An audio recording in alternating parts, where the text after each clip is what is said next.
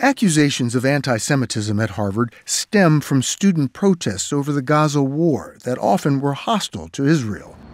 Harvard tightened rules around protests and commissioned reports on anti-Semitism and Islamophobia.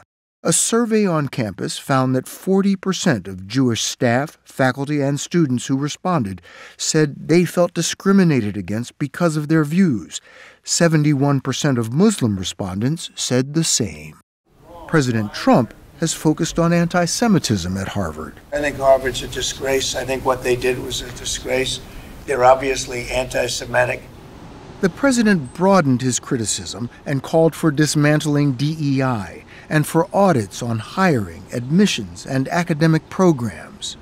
When Harvard refused federal oversight, the Trump administration froze more than $2 billion in grants, mostly for scientific and medical research.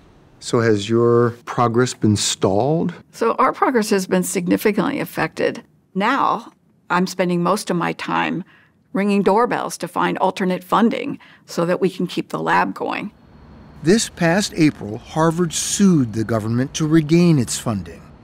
And in September, a federal judge sided with Harvard and ruled the funding freeze unlawful, saying the Trump administration used anti-Semitism as a smokescreen for a targeted, ideologically motivated assault and ordered all the money restored.